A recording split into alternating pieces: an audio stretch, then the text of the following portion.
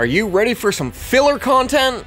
Well, you're getting it because I can only pull so much Ashes of Creation magic out of my ass. So let's talk about Pax Dei. Pax Dei is an upcoming MMORPG developed on Unreal Engine 5 that is meant to be a social sandbox MMO. We've seen very little gameplay on this game so far. We just got a cinematic trailer dropped today, so bear with me because everything that we've seen is in early alpha and clearly not in its final state yet. But Pax Dei is this massive open world where you start in what is called the Heartlands. The Heartlands is like this safe valley for the players where you can build up your home, you can play with your friends, you can craft, you can do all of that stuff, and it's an open world sandbox game, meaning you can really build whatever you want anywhere. Every single building in this game is said to be built by another player, which will be very interesting to see how that turns out, because sometimes sandbox games like this can turn into a cluster and there's just stuff everywhere and the world makes no sense, where other times people are organized and clean and all that, and it really depends on what requirements they have in the game as well.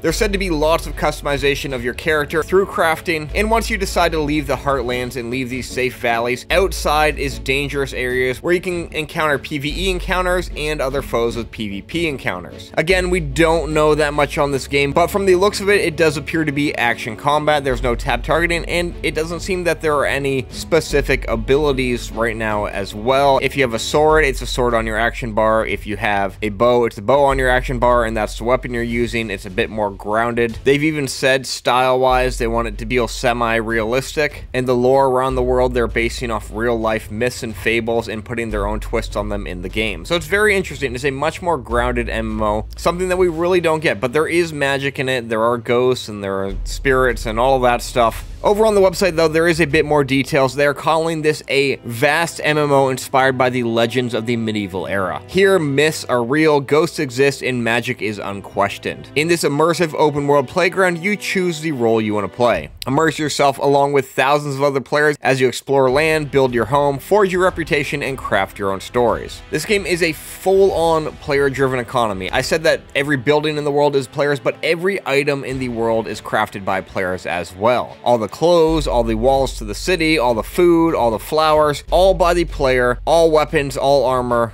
all tools, everything is gathered and crafted. There are no vendors giving you this stuff. There are no NPCs giving you this stuff through quests. Every single item you get in this game is made by someone else or yourself, which is huge. It'll have a huge economy based around it, a very player-driven economy, and it sounds like a lot of fun. PvP-wise, there are some clan wars to talk about on the website, as you can struggle for power, position, and resources. What these entail, we really don't know yet. How big these will be, if there is even a limit to it, or it's just a bunch of players running around until the servers break. We don't really know, but there's a lot of PvE sides to it. There's a lot of mystery to explore. There are evil beings. We've seen some wolves that they're fighting, so it's pretty exciting. Obviously, otherwise, there isn't a lot known, but from what we have seen so far, this game really seems like what New World was meant to be originally. For those of you who followed New World for a long time, you will know that New World was originally an open world survival sandbox MMORPG, where in the same concept, most things were crafted by the players. Players would build the buildings, the walls, the forts, everything like that, and New World strayed very far away from this, and unfortunately, it probably hurt them more than it would, because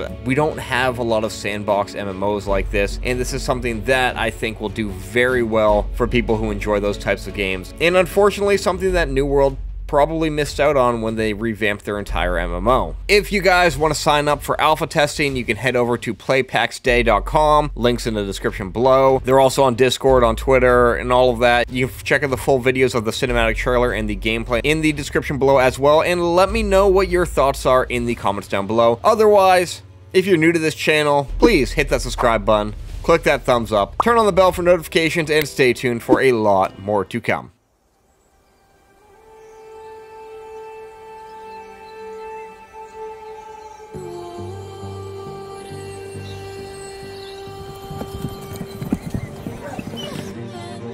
This is where we belong, exploring this vast and wondrous world.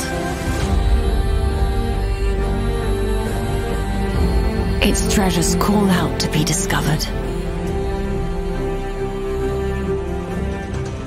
Its ancient secrets beckon us, ever deeper into into the unknown.